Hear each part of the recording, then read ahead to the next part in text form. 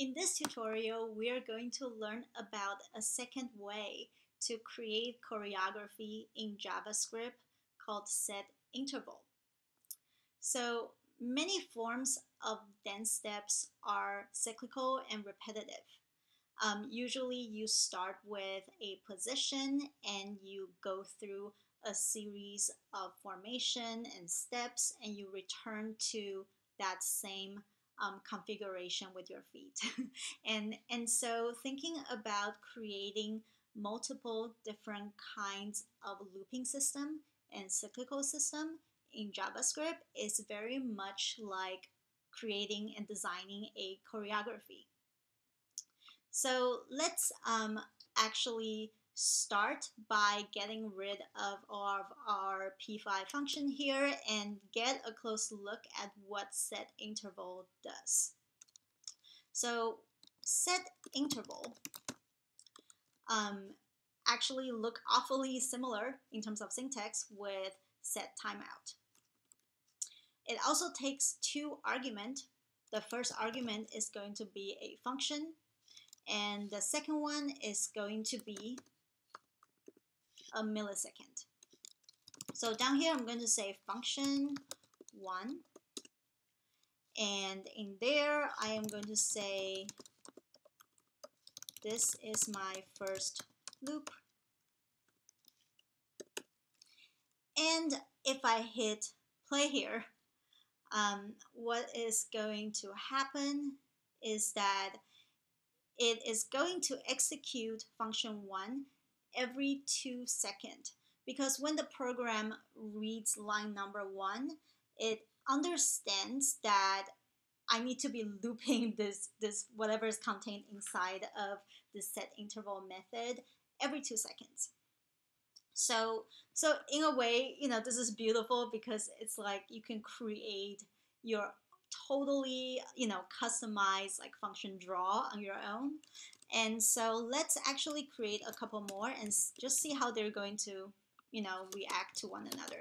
So if I do 2 and 3 here, and maybe I can, have the first one repeat every 1 second, the second one repeat every, first one repeat every 2 seconds, second one repeat, let's say every 3 seconds, and the third one repeating maybe just every 5 seconds.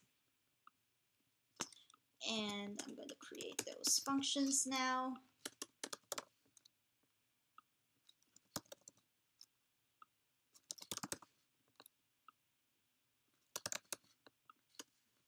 Okay, so if I hit play here, I am going to see, a very kind of like elegant cascading and sequencing of my different loop coming in at different time.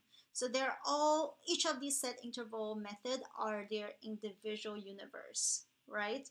And each of these universe essentially like, queue different events up so that, when it's time for it to perform and show up, it would show up in the console. So this is basically how setInterval works. Let's actually now apply this to our actual animation. So I have a template here that loads a font that's inside the OTF format, and also just draw the text that's coming out of my sentence array on the canvas, and we're gonna start from this stage. So maybe what I could do, there's a million things I can do, but the first thing I can maybe do is I'm going to create a setInterval in my setup, and I'm going to again schedule like the first event. And with setInterval, we have to kind of approach this in a slightly different way compared to setTimeout, right? So we have to think about, okay, what is something that I want to sort of repeat in a loop over and over and over again. So one possibility for this, and I'm gonna actually make it maybe repeat every 1 second for now. So function 1 what I can maybe do is, let's change the size of the font every second. So then what I can say is ts equals to random, and what if I just say 100? So if I do that, every second it is going to trigger a different size for my font, right? And I can maybe also do that for other stuff. Let's see, what if I create a second set interval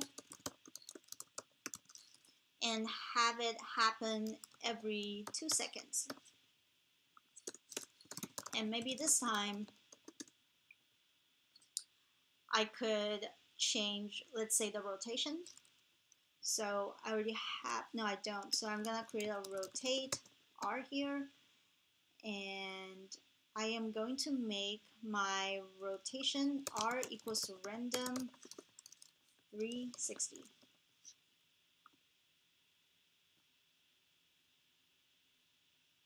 And this is also where I have to remember to change my translate.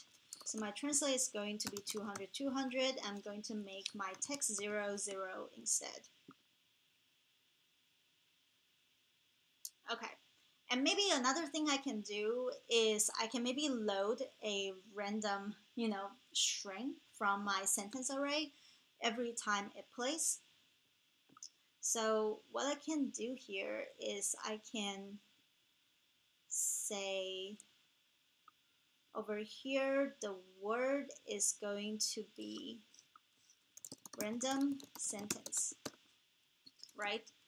And I can actually just copy and paste that line into my function 1 and function 2. So if I hit play here, it's just going to load a different text every time my set interval is executed, right? So, oh, actually it doesn't make sense because like one is 1 second, one is 2 seconds. So I just need one. I just needed to randomize in like the 1 second version.